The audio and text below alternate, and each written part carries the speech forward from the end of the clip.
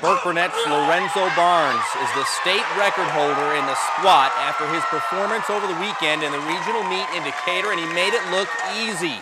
He squatted a state record 825 pounds, breaking the old mark of 820 pounds. He also had a 500-pound bench, and he made that look pretty easy. But what about his 560-pound deadlift? It just looked like he was picking up a loaf of bread, no problem. That's 1,885 pounds total, which is a new state record. Congratulations, Burke Burnett's Lorenzo Barnes.